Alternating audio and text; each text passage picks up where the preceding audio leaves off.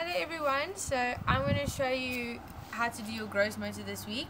So the first one is hit the targets. So what you have to do is draw targets with chalk on the floor, or you can use hula hoops if you've got. Then you're going to take bean bags or balls and try and throw them in the targets.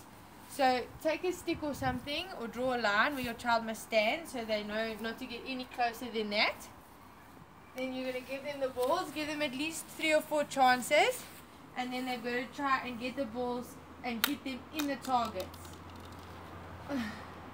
Obviously the further away for the bigger kids and closer for the smaller ones,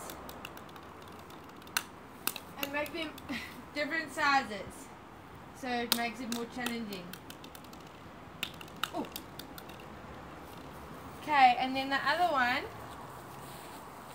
is jump the brook.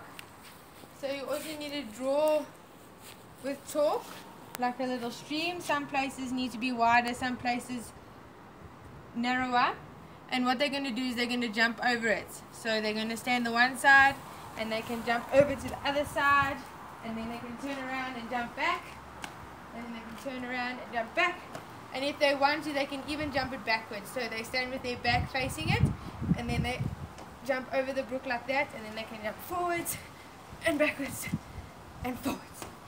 And that is what you're going to do for your gross motor this week.